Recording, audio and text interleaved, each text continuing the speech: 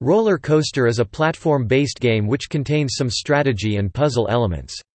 Uniquely, it holds the claim of being the first video game to ever simulate amusement rides. Roller Coaster was released in 1985 by British video game developer Elite Systems, to overwhelmingly positive reviews. It was, for a time, one of the most popular games for the ZX Spectrum.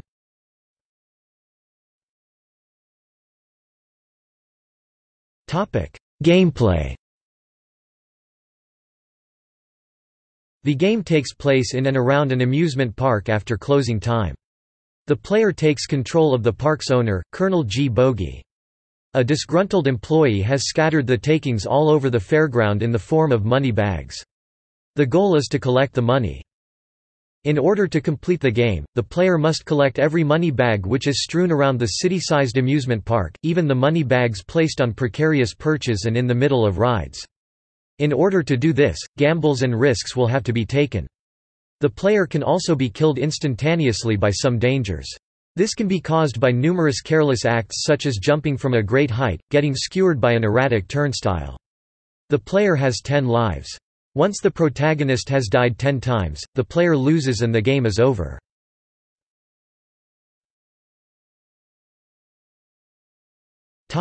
Reception. A 1985 review in Crash gave Roller Coaster a 94%. 4 years later, in a review of the budget re-release of Roller Coaster, Crash magazine wrote, "The emphasis in Roller Coaster is to have vast amounts of fun, and, boy, do you. Each screen is deviously devised, but not difficult to master once you get to grips with the gameplay. And the gameplay? It's so addictive. Don't hesitate to buy Roller Coaster."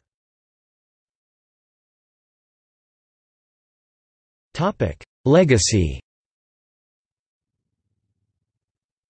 Roller Coaster was reworked into the 1991 Game Boy title Dragon's Lair, The Legend, with the game's plot and graphics amended in order to closer resemble those of the original Dragon's Lair coin-op. As less of the playing area was visible in the Game Boy port than in the Spectrum version, the display was effectively a window on each of the original version's screens, scrolling within each one and flicking to the next when the edge of the screen was reached.